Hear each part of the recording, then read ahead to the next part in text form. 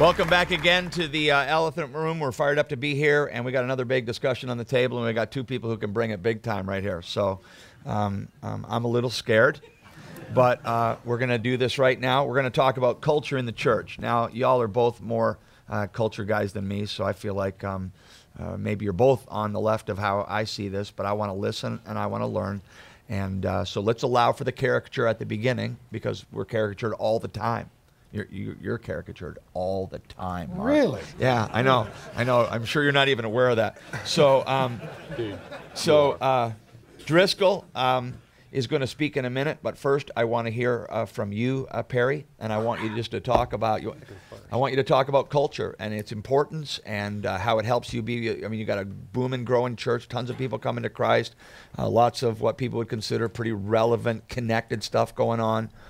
Just give us your philosophy on that, why it's important, and what you're doing. Yeah, I did a series of messages back in 2008 on questions that people were asking. I ripped it off of you, by the way. You're welcome. Yeah, it was awesome. And the illustration I used was, my wife and I were going to a gym one day. We were on vacation. We were going to a gym, so we went to this gym, and it's like, okay, we're going to go in there and work out, and we just got to find a parking place. Right. And there wasn't a parking place. Literally, we drove around this gym 3 times, and I guess it was God telling us we don't need to work out. We're on vacation, so we went back home. Clearly. But the point was, I wanted to go there, but there wasn't a parking place. And the more I thought about that, I thought about, man, that's a lot of churches. Not all churches, but that's the church. I don't think the world is as anti-church, or America is as anti-church as some people say they are. I just think people are walking in, and the church is answering questions that nobody's asking. At the end of the day, nobody cares about the trichotomy and dichotomy of the Spirit. That's not a question burning on the laity's heart. They want to know, my mother just died, or my daughter just died. Does the Bible say anything about that? Yeah. And so that when I talk about engaging culture, I'm talking about engaging them where they are and bringing them to the Word. I think that's what Jesus did. Jesus, you don't see him showing up and saying, open up your. I mean, he did open up the scroll, but not every time. I mean, he's engaging culture. He's going to the parties. He's hanging out with people. He's talking to people about where they are in their life. And then he always brings it back to him, because that's who he is. But I think that's what we do in the Bible. We engage people where they are, but then we bring them to the Word of God. All right, talk about the culture, some of the things you're doing culturally to connect with that. Well, we started out Easter a couple years ago with Highway to Hell by AC/DC. The Reform guys love that, by the way. They did, man. It was a big deal. A lot of them are still really grateful. They just need to understand I was predestined to do it. And God, before the foundations of the earth, God obviously wanted that to happen. Those guys freak out, and God obviously wanted it to happen. So, man. So everything that happens, God wanted it. Yeah, I'm sure. Whatever. But we started out with that song. But it was a message on the subject of hell, and and how Jesus died, and one of the reasons he died on the cross was to deliver us from hell. But we started with Highway to Hell by AC/DC, and it was really tense. It was even tense for me. But we had a guy. Why was it tense? Well, because I did grow up going to church on Easter, and I never heard that one. The cantata the senior adult choir never busted out, you know. Yeah. So I'm on a high. So anyway, but we had a guy come up to us and several months later, and he had received Christ, and he said in that song is where he felt God speak to him and tell him that's the highway you're on. Yeah. And so, you know, people have asked, does the end justify the means? Well, I don't know. Ask that guy in heaven. I think he's probably going to say yes. And so we're willing to do things like that. We're willing to take a step out there and engage culture, but the purpose is always to bring them back here. Well, we're going to engage on whether that's a good idea or not in a minute, but I think you've fairly expressed what you've done, and let's hear some of your thoughts on this, engaging the culture. Here's the thing, guys. Where's the line? How far is too far? I think that's what I want to have the conversation about, things that you guys are doing to culturally engage. Is that too far? Because, frankly, I don't want to give commentary on it now, but I want to hear that discussion. I want to talk about that elephant in the room, because I'm telling you, there's a lot of people think that is way too far. So let's have that conversation. And where are you at on the culture? Yeah, I'll go big missiology. I've been talking this stuff since the mid-'90s. But every people live in a culture the way you do. Language, holidays, tradition, view authority, communication, mode of dress, transportation, education. I mean, every people live culturally contextualized. So you look at Jesus, he is in a culture in heaven. He intentionally, as a missionary, leaves that culture to come cross-culturally to the earth. He says roughly 40 plus times in John's gospel, the Father has sent me, the Father sent me. So he's sent from one culture to another. He's incarnated, he's contextualized. He says in John 20:21, as the Father sent me, so I send you. So to be a Christian is to be a sent one, is to be a missionary, is to be into culture. And then you look in the Gospels, the various views of culture. There's the Pharisees, who are more like the modern day fundamentalists and sectarians, where they try to have a subculture that is more of a sanctified culture and avoid lost people. Jesus says they're hypocrites and that they're handing out divorces like some people hand out Halloween candy.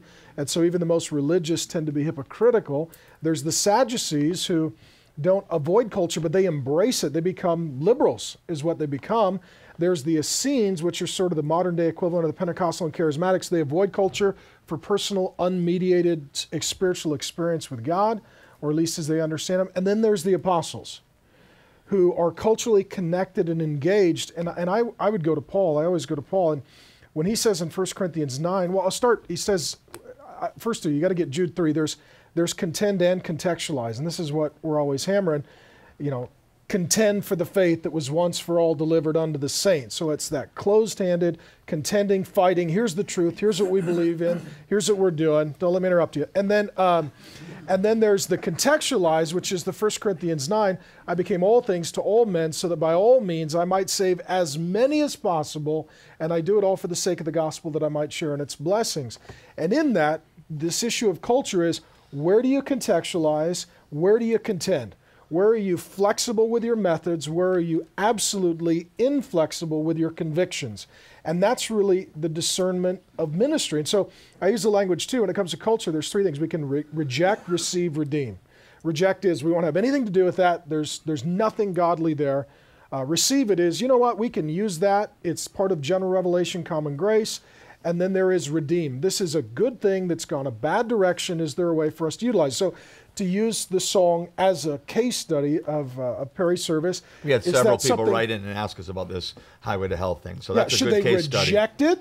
Yeah. Should they receive it? Or should they redeem it? And this is true of, I mean, the Puritans hated Christmas and they rejected it because it was worldly. I mean, every holiday is pagan at its core. Every technology probably was invented by an unbeliever. The revivalists hated hymns. They were a bunch of bar tunes. Bar tunes, yeah, and they stole the organ from the bar. And so all of these issues, it's, do we contend here? Do we contextualize here? Could we receive this? Do we reject this? Do we redeem this? And what happens is sort of the lowest IQ on the internet just says, it's worldly.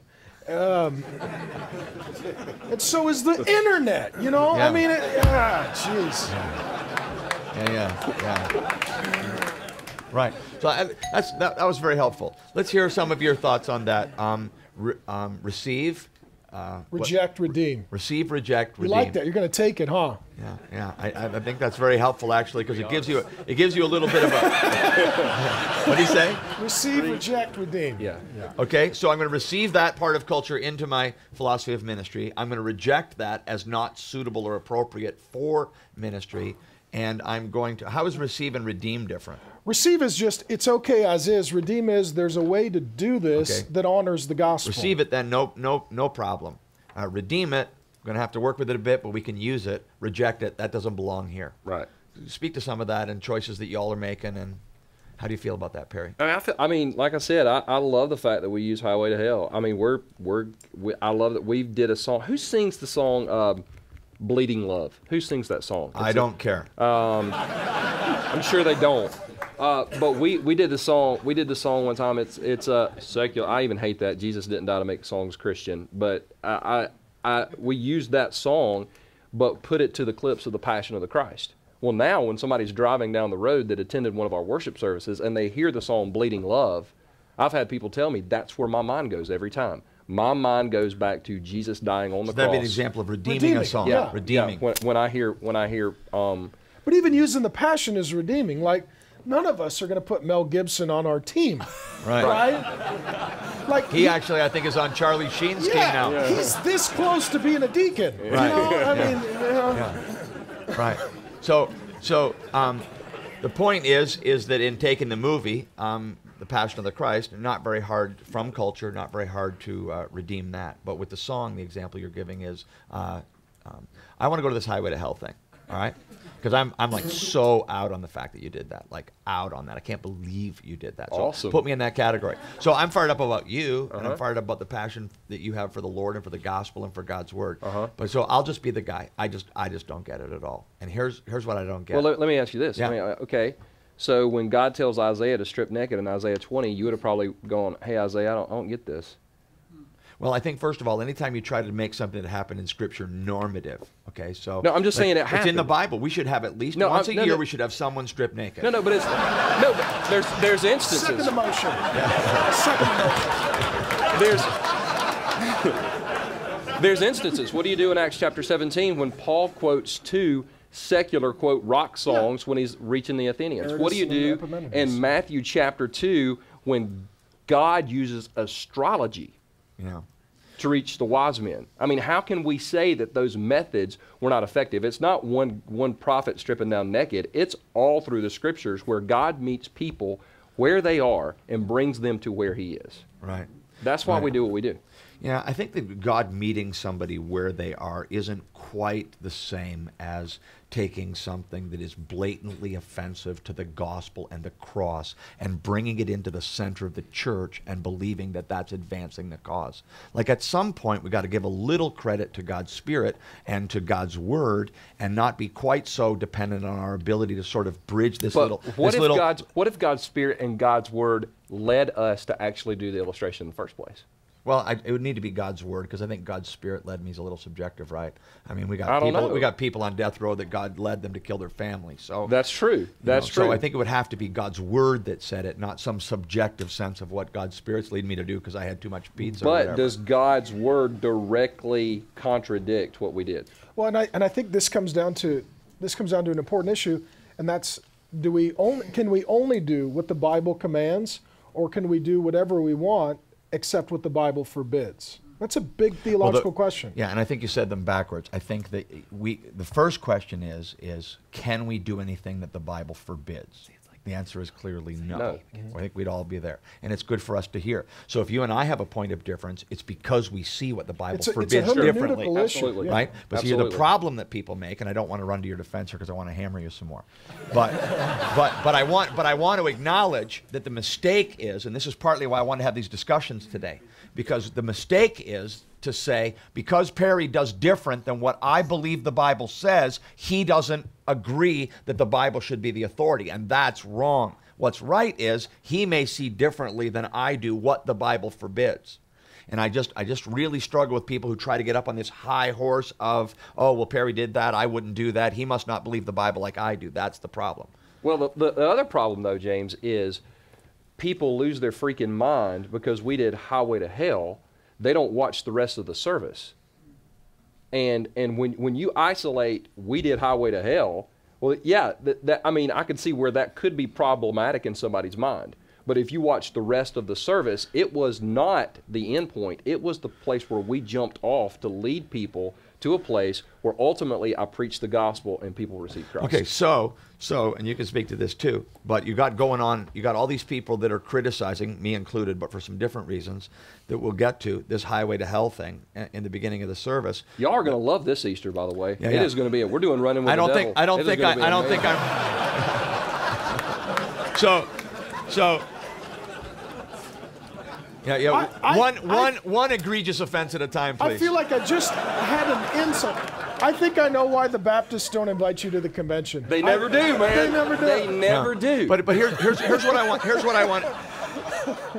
I want to get to on that point is that the fact of the matter is that half the people that are sideways about the fact that you did the Highway to Hell song at the beginning, they also wouldn't have a service where they talk about hell and you challenge that you don't want to go to hell, and you preach the gospel as God's provision for people headed toward hell. Right. And I think that the truth of the matter is there's a whole lot of people maybe that wouldn't do that, but wouldn't go as far you did the other way and really challenge people and bring the message about the reality of hell. But see, what happens is guys get hammered for going too far. Nobody ever gets hammered for not going far enough. I want to hammer them. So it's like, hey, you did Highway to Hell. Maybe that's too far. But Johnny Coward, who has he's up there with trembling knees. He can't even mention hell, and someone's like, "Is it real?" And he's like, "I don't know. It upsets people. Like, I don't know." Yeah, nobody's been saved since the first Bush was in office, right. And it's okay because he didn't do Highway to Hell, but right. he's got a Highway to Hell in his church. Well, what I think about,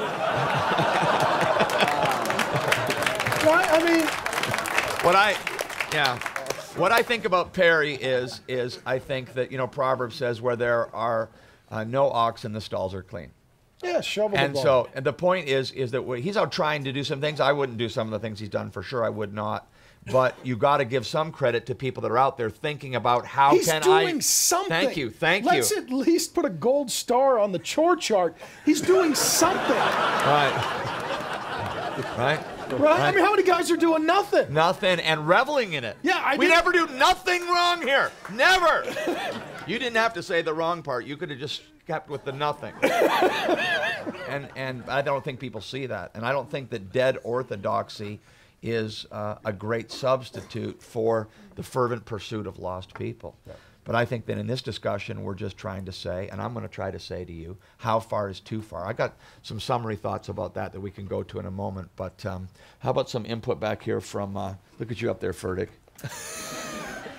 How about some thoughts? How about some thoughts back here on the subject? Who wants to go first? Just call it. All right, Matt, you're on.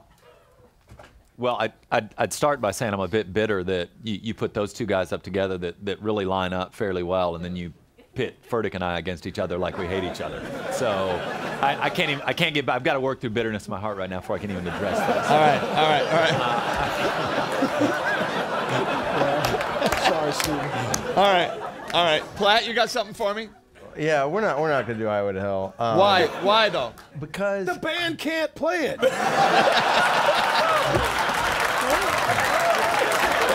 Wait, where's my phone?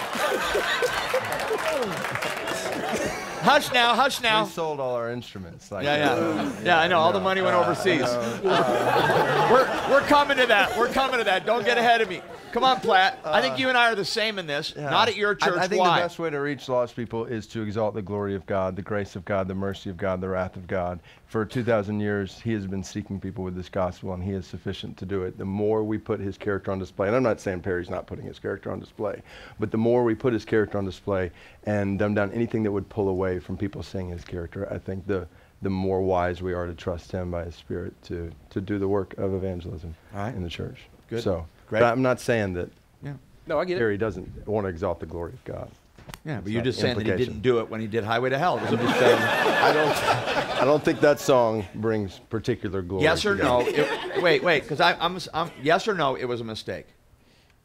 Well, I wouldn't do it clearly. Right. I wouldn't either. Greg? Okay.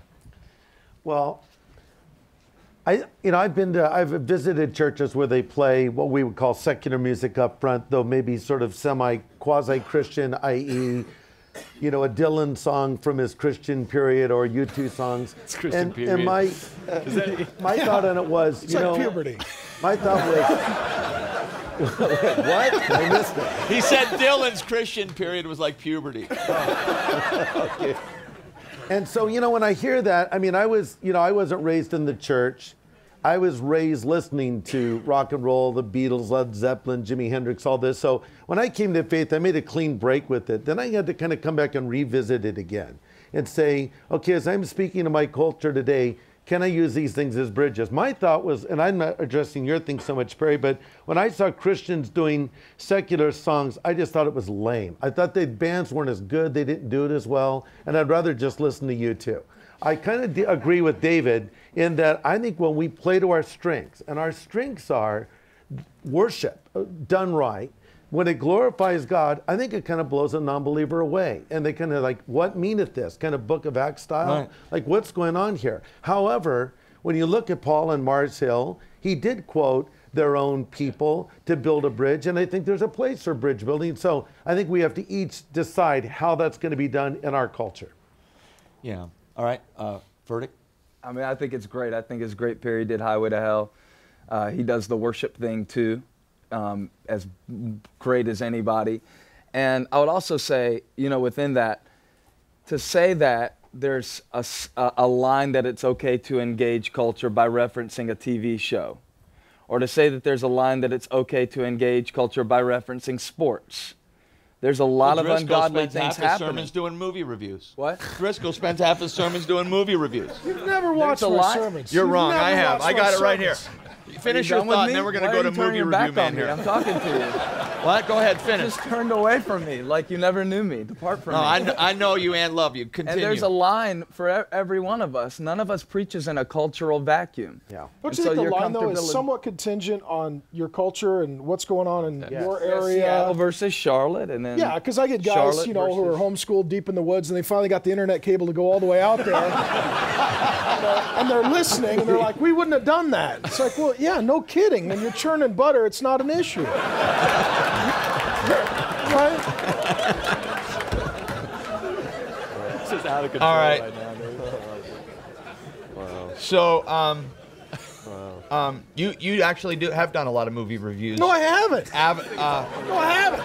Did you not wear a bike helmet as a kid? I already told you I don't do a lot of movies. I don't watch a lot of movies. Yeah, but like for example, when did you do that Avatar movie review? Oh, I ranted. I rant occasionally. I didn't mean like Siskel and Ebert. I meant you spent a full No. 10 or 15 minutes going over Avatar and how demonic it was and blah, blah, blah. It's the most demonic thing I've ever seen, which you should watch Exorcist then. No. Here's my deal with Avatar.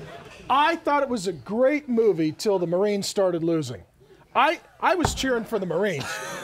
All right. I'm always cheering for the Marines. Okay, the point is you're standing up in a I use it as an service. illustration. You're in a service of the Church of Jesus Christ, and you spend all this time going over this movie content.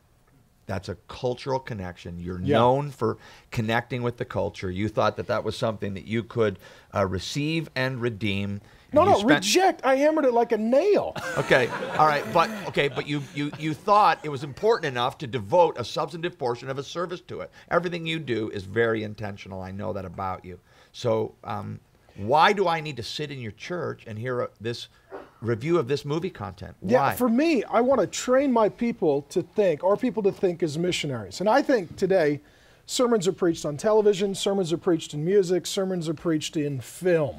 And there's a worldview, there's an ideology, there's a value system, there's a statement of God or idol in all of that communication. And so I want my people not to perceive it as entertainment. I want them to perceive it as theology. I mean, I put on a Hurley shirt the other day, and the tag said, believe in yourself. So my Hurley shirt had a doctrinal statement. Right. Right? That From we have Genesis a 3. problem with, right? From Yeah. Genesis 3. Thank you, fall. Yeah, and so, for me, it's the same thing I do with my kids. We TiVo all the shows, and I'll stop and hit pause, and we're talking about it. Okay, kids, What's going on here? What's the story? Why every movie do we watch is the dad an idiot and the dog or the hamster saves the day? Why is that? Yeah. Because that's a sermon. They're saying, you know, if it all goes bad, find the hamster. You know, Yeah. he's Yeah. got answers. Right. You know? Right. And so we're talking about this. So sometimes I'll do the same thing in the sermon. I'll talk about, okay, there's oneism, twoism. That was my whole sermon, was there's creator, creation, and there's this sort of desire to collapse all of that to where pantheism, panentheism, oneism, monism. I'm teaching all this, and yeah, it's a great example. All right. I did this, first of all, with our kids. Everybody, when my kids were young, the thing that everybody hated on was The Simpsons. Filthy, awful, rotten kid, dirty attitude. And I first started allowing my kids to watch it, then encouraging them to watch it, at times almost requiring them to watch it, because I saw that it was a critique of things in society, and I wanted my kids to learn to think, and we would talk about it. I'd come home, how was The Simpsons today? And my son would say, well, we had to turn it off, Dad. You know, certain things they weren't allowed to watch, and they were learning to think. So I buy the teaching your people to think thing. I understand better now why you would do that in a service. But I got to say that I'm a little more sympathetic to the position of where David Platt is at, that when the redeemed people of God are gathered together, the purpose is not to connect people with culture, to talk about what they're already deluged with. I think we lower the bar sometimes when we say, well, you know, here's my plan.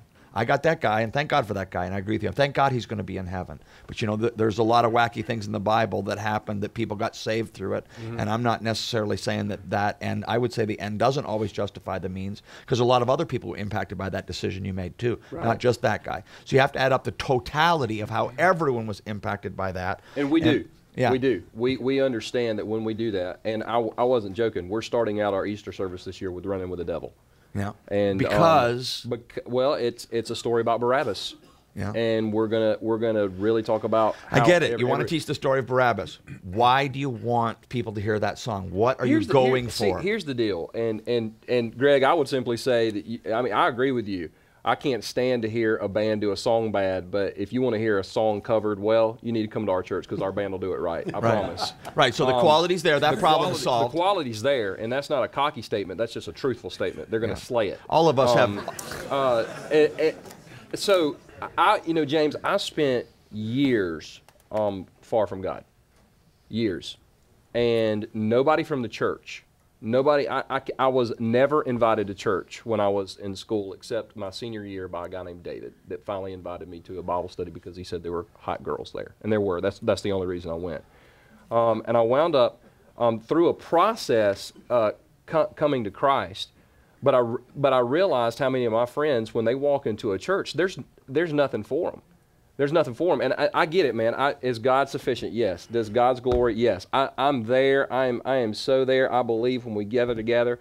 I don't think it has to be an either or. Well, you guys worship. You sing. I think it needs to be a both and. I mean, our worship time is very focused. It's very intentional. We focus on the glory of God. We focus on the power of God. We do that. I'm not trying to throw the baby out with the bathwater. I am all about the glory of God. I was so sinful, and His grace was so poured out on me, and it brought me so far. I mean, I am covered under the grace of God. So when we sing about that, I'm there. But Jesus was a storyteller. Jesus was engaging. Jesus didn't go, if you open your Bibles to Isaiah chapter 61, you're going to see exegetically, da-da-da-da-da. He said, there's a guy one time, and he had some seed. And everybody's going, mm-hmm. Yeah. And he threw some seed out. And I threw some seed out. Well, that happened to me too one time. Well, like it or not, it's a story. That's a secular song. And so I just, James, I'm just trying to be more like Jesus.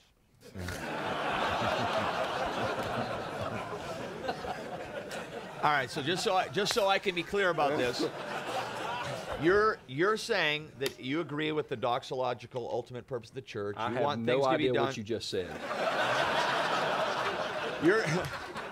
I made a 790 on my SAT, James. I know. I think this Perry does that aw shucks thing really well, doesn't No, he? I don't know what you just said. He has a church of what? How many thousands and I am thousands of from people? Anderson, South Carolina, James. Yeah. Yeah. The fact I'm that not- he I'm has not his buying the aw underwear shucks thing. under his pants, it's a really big deal for his town. It's a really big deal. All right. I mean, it's just out So of you control say right that now. you say that you agree that everything is for God's glory, and I got to hear you say this. So you believe that playing that song this Easter that you're going to play, that's like. And furthermore, when a person's up there on your worship team, gifted or not, and they're up there singing, I just want to try to imagine this now. They're singing, "I'm on the highway to hell." Are they singing that Were under they the singing control? along? Did you have it like PowerPoint and like? I mean, are they singing that? Are Maybe they show 'em- spirit filled? Are they singing it in the flesh? Are they actually Were they reveling singing it? in the fact that they're on that? Because the guys that originally did it, to do it right, you got to be pretty excited about getting to hell. Yeah. Well, I mean, who knows? I would say this about our worship leaders. I would believe they're all spirit-filled, but they all have a greater goal in mind. The purpose is not, let's do this song to impress people. Let's do this song to grab people's attention, to pull them into a place where we're ultimately going to get them to the Word of God, where they can hear the Word of God, and all the service works together to pull somebody's heart in where they can ultimately meet Jesus. All right, texted question, then either one of you can respond to this because I find that you're probably pretty supportive of this too.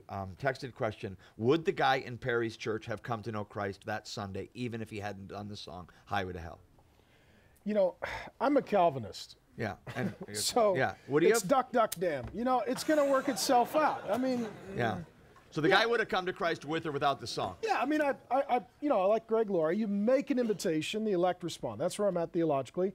So would the guy? Yes, but the thing of it is too. What I see, even as a Reform guy, So the this- song helped or didn't help? Well, it's Romans 9 through 11. You know that God's going to save all the elect, and He does it through sending messengers who are going to do a lot of work to get to those people. So God's sovereign over the ends, and He's sovereign over the means. I believe in both.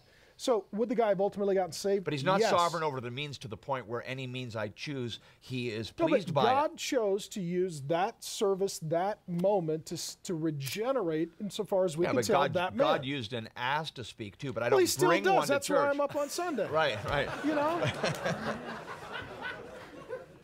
I mean,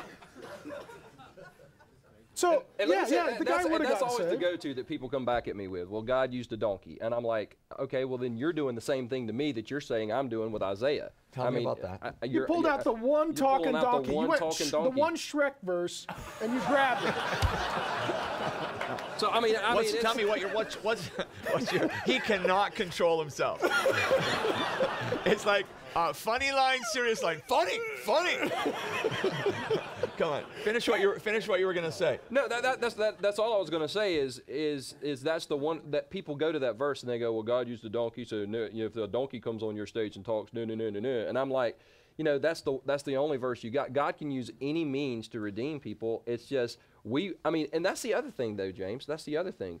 We really do have a heart. When we get together, we don't just get together and go, how can we piss a lot of people off? I know, highway to hell, that'll do it. I mean, we pray, we seek the Lord, we're begging for His direction. It's not just me going, I think I got a good shock effect thing this Easter. It's we really come together with a purpose of what do we really feel that God wants us to do in the service. So if I get it wrong, if one day I stand before the Lord and I have it wrong, I had it wrong because I wanted to reach people for Jesus. Okay. I really want that, but I don't believe I'm wrong. Okay, I believe I know. So let me just say then that first of all, I don't think that either one of you or any of you, like Stephen or whatever, who would do this, I don't think your motives are in question. And I don't think we should allow people to question the motives of our brothers, okay? The Bible's pretty clear. When Jesus said don't judge, that's what He was talking about. We have to judge actions. We're all called to judge actions all the time. What we don't judge is the part that only God can judge, which is a person's heart. So I just want to say to you, if I have judged your heart in that regard, I want to just say I'm sorry for that. It's No, I know wrong, you get but let that. me finish. It's wrong to judge a person's heart in the matter. But you also can't allow a person to retreat to motive as, well, hey, I meant well. We got to do better than mean well. We got to do right. Right. And what I struggle with, getting away from the illustrations or the examples, I struggle with the idea that the pathway for this lost person far from God to come to God is that I need to show them, I need to build a bridge that shows them that the church understands their culture, that I'm going to be like the world to reach the world, that I'm going to show them that I understand stuff that's worldly too, that sort of build the bridge to show them that I relate to that. I just don't, I struggle with that. Well, why don't we train our missionaries to go overseas and do that very thing? Well, first of all, we train our missionaries, go over there, study the culture, and live among the people. The most effective missionaries live among the people. Okay, hold on. They learn their culture. Right. They learn their culture, and then they use that culture to bring those people in. We send them overseas, and we call it godly. We do it in America, we call it compromise. I think there's a double standard. Right, so let me speak to that. I don't disagree at all. I don't disagree at all that we need to know and understand our culture. I've got quotes here of things that you said. Go to the mall. I study the culture. I learn the culture. I want to know what's going on. I'm a 100% on that. My struggle with, and I'm trying to advance my own understanding in this conversation, what I struggle with is now that I have studied and learned the culture, I must bring the culture to my service, and I must execute the culture in front of the people I'm trying to reach as a way of showing them that I've done my homework. That's the part I'm struggling with, not the fact that missionaries learn culture or that we understand ours. Not that. It's I must enculturate the culture into my evangelistic effort. But see, you're beginning with this presumption that your church culture is pure water, and now you're bringing in pollution. No, I don't think that. I know that I've got every kind of person in my church that week, but I'm the one who's choosing the content that's going to go on the table. All right, and I mean, we could rattle off here for 40 minutes verses in Scripture about I will do all things to the glory of God, and the message of Highway to Hell is blatantly offensive. It is demonic and affront to the glory of God and the power of the gospel. And I struggle. I think so is religion. I think that song can be used to the glory of God. Obviously, it was. I mean, I will stand. I disagree with that. I don't think it was. I will stand by. I mean, I do because I was there. I know you weren't. I know you believe it. I will say that I'm not song saying you don't was believe used. it. I'm just saying you're wrong. I'm saying, yeah. Well, I'm saying you're wrong because all you saw was the video clip. You didn't. I mean, go watch the whole message and then we can have a conversation. No, you're saying that your message brought glory to God. I'm not saying it didn't. I'm just saying God wasn't up in heaven going, wow, we're going to really be able to reach some people today. I believe he was. We're singing Highway to Hell. That's what I've been waiting for. I believe he was waiting for because my he knew what boys was to gonna get some of happen. the. I've been waiting for my boys to get some evil music into our service so we can finally reach some people. So you call that music evil. So you're the judge of music. I'm going to tell you that the song Highway to Hell is a lot of people glorying in the fact we hear it all the time from people we reach. And it's not like we're not reaching people. In fact, there's 1,000 people more every year. But I'll tell you what, here's what they say. Hey, I can't wait to get to hell, man. It's going to be a lot better than heaven. We're going to stand around and shake hands and have a beer together. And Highway to Hell is a message about people glorying in the fact that there's no consequence for rejecting the love of God shown in the cross. And I find it blatantly offensive to bring that content into a service in the name of reaching people as though somehow performing culture is going to give God a leg up. Salvation is from the Lord. Right. I completely agree with that. Now I'm going to start saying a lot of things that you and I agree with. You're here because we agree about a lot. I agree with all that. Ultimately, he used that song to bring somebody into the kingdom. Listen, I've heard what you said about that. Ultimately, I think that song was redeemed in that moment, used for the glory of God. You would obviously never do it at your church. I did. We'll agree to disagree on that point, and we'll all worship together in heaven. Praise God. Yeah, for real, right? I totally agree with that. But I think that song was redeemed. I think we redeemed that song. And we're going to redeem Running with the Devil on Easter this year. It's going to be awesome. You think you are? No, we are. I know we are. Yeah. Anyone else on this point? I think they really want you to go to the next question. Yeah, I hear all that. Okay, you don't care? No, I don't care. I'd probably land more with Platt and Greg on this. We wouldn't do. But the other thing I would say but why not do? Why not do? I think that because he's really making me think. I got to say that. I mean, he's really making me think. And what I really want to say I respect about him, he's not. You got to hear this. This is not some dopey guy sitting in a corner trying to act cool. He has a strategy. It's thought through. He believes it honors God. He doesn't think he's compromising in any way. Like he is on it with a passion and a reason and defending it toe to toe. All right? I just hate this idea that somehow, like Mark said, like we're sort of, or maybe it was Stephen that said it, that we're sort of stupid over here. We're not really thinking things through as good as you guys are thinking it through. He's thought it through very carefully. You have too. You wouldn't do it. Why? Yeah, we wouldn't do it. We're two reasons. One would be probably my own flesh. I think I would do that. If I did something like that, be more trying to give a finger to that kind of fundamentalist tight, far. Yeah, I get it. You'd be jamming people like we can do whatever we want. Yeah, be my flesh, and I wonder sometimes in things like this how much that's playing, because we're not just products of today, we're products of yesterday, right. And a lot of us grew up in a real tight yesterday, and when that door swings open, I mean, we want to run, man. We want to go. We've been in this friggin' cage for 2 decades of, you can't watch a rated R movie unless it is about Jesus. You can't, and on and on and on I go.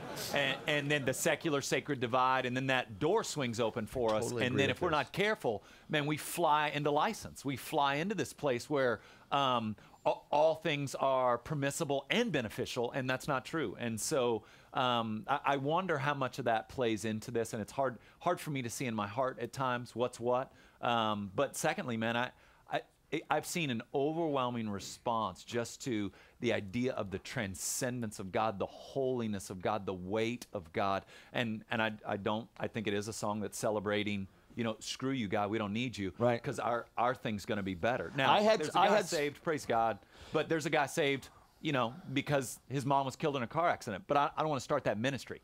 Right. My mom killing me. Right. Now, right.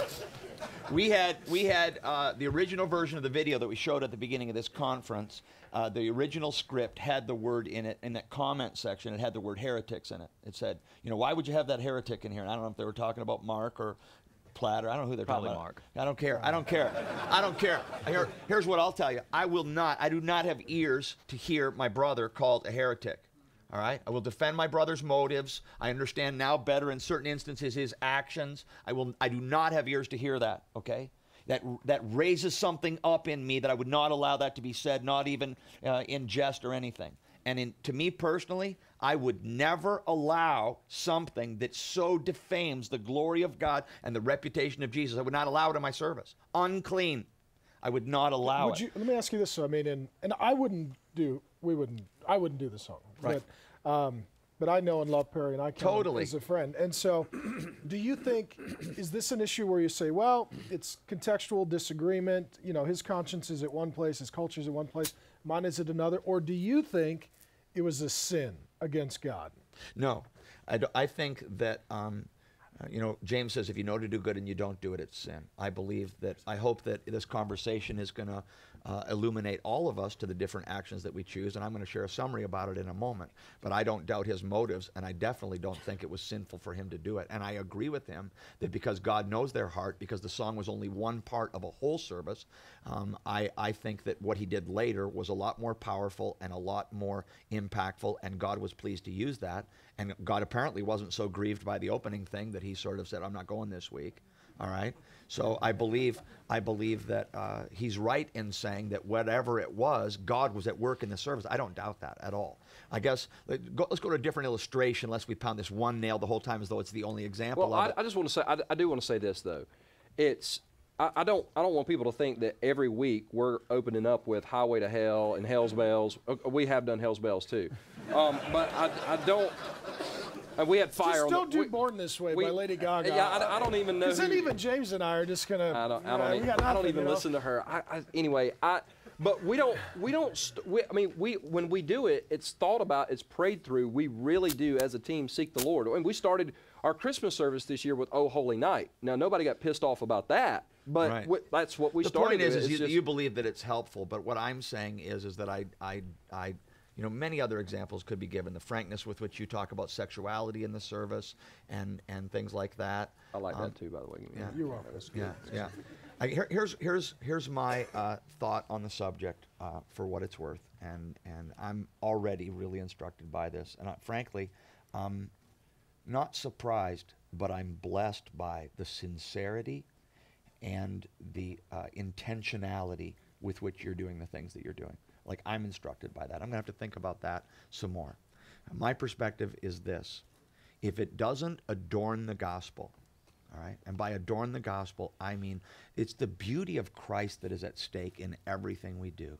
The glory of God in the face of Jesus Christ. Corinthians says, we all with unveiled faces are beholding as in a mirror the glory of the Lord and are daily being changed into that image. And I don't believe that doing music, but I think the point's well taken, which would include quoting videos or showing video clips or quoting movies. I think that it's hypocrisy to say one's okay and the other isn't.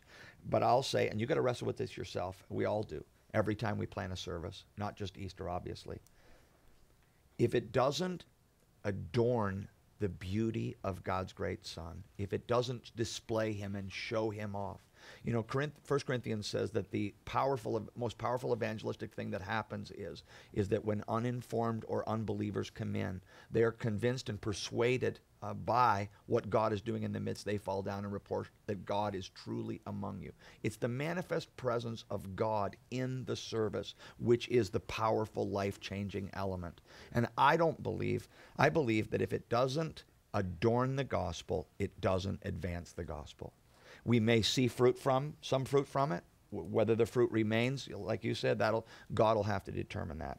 But I believe that if it doesn't adorn the gospel, if it doesn't display the glory of God in the face of Jesus Christ, we may draw people with it. We may draw decisions with it.